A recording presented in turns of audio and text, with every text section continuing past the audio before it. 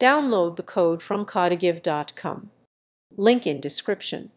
Creating an HTML table involves using the table element, which serves as a container for the table structure.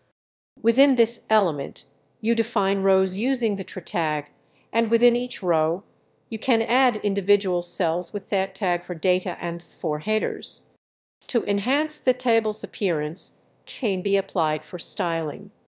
This includes setting borders, padding, and margins for cells, as well as adjusting the overall layout and colors to improve readability.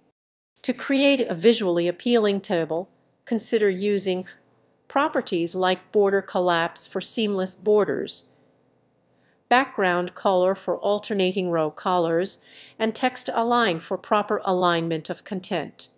Responsive design can also be incorporated, ensuring the table adjusts to different screen sizes.